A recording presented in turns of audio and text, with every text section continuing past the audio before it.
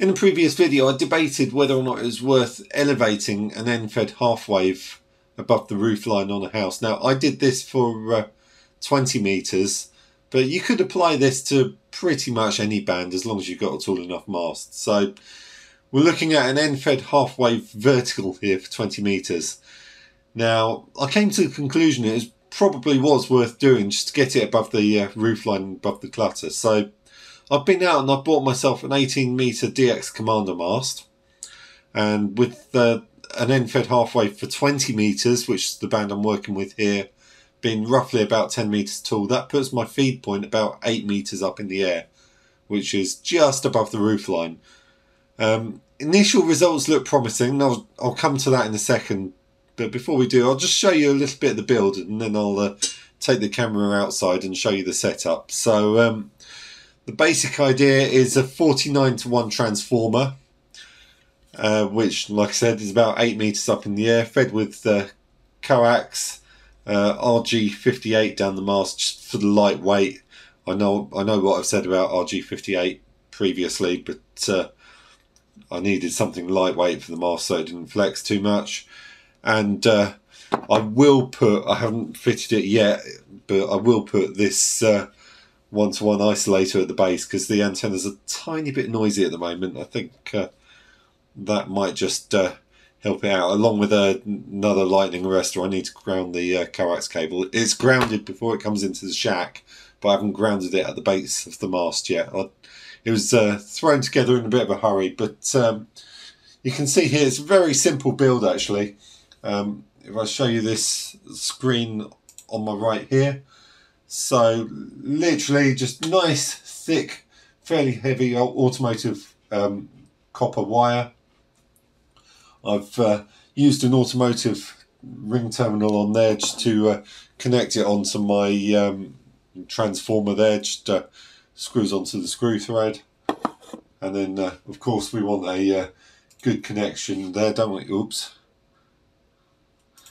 We want a good connection there, don't we? So I've soldered it, and then after soldering it, I've just put a load of glue-lined heat shrink on there just to try and protect it as much as I can, because this is outside, and hopefully if this works well, fingers crossed, it's going to be there for quite some time. So that's the basic setup. It is literally just a 10 metre piece of wire with the 49:1 transformer on it.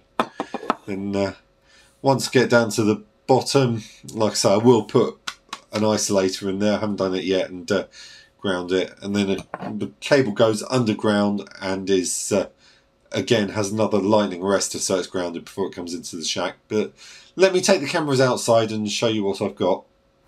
Okay, so my setup outside, there's the shack up there in that window. Cable comes out from the loft there. I've put that aluminium pipe up to support the cable, comes down to the ground, runs along to the earth lead there, or the earth rod, and that coax cable then runs underground to the mast here. This is a 18 metre DX commander mast, and I will eventually down the bottom here put another lightning arrestor in. There is one where it comes out the shack by that other earth rod, but I will put a lightning arrestor in here as well, and probably a choke as well. And then the cable goes up the mast. I've just wrapped it around a few times just to keep it tidy, all the way up to the top there, guide in 2 locations, and if I zoom in, you can just about see the 49:1 up there, and then all the way up to the top of the mast. Right, so I guess the question is, how well did it work? Now, like I say, it's a tiny bit noisy at the moment. I'm hoping I can quiet that down with the line isolator. So I haven't really done anything on SSB with it yet. I've only done a whisper plot. So I've had this running about 24 hours. And first impressions look pretty good. It's getting out most places. Not an awful lot down into Africa for some reason. I don't know if that's just my location or whether there's not many stations down there. I don't know, but getting out across to North America, some in South America, all around Europe definitely, and a few down in Australia as well, and they were reasonably good signal reports as well. So I guess initial results look promising. Needs a bit more refining, a bit more testing, and we'll do that as time goes on, but initial results I would say look quite promising.